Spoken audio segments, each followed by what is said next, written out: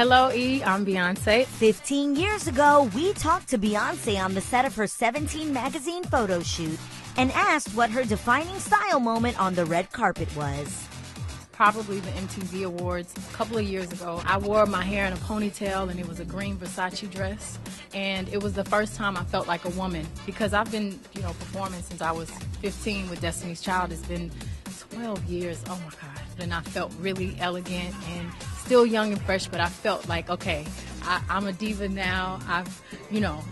I'm here and I know my style. Proving she has always been a style icon, but who influenced her fashion the most? I think ultimately my mother, because she's the most stylish woman I know. My mother and also all of the other divas like Cher and Diana Ross and Barbra Streisand. I've never met Barbra Streisand, but if there's one person I would like to have a career like, it would be hers. And whose style was she loving back in 2008?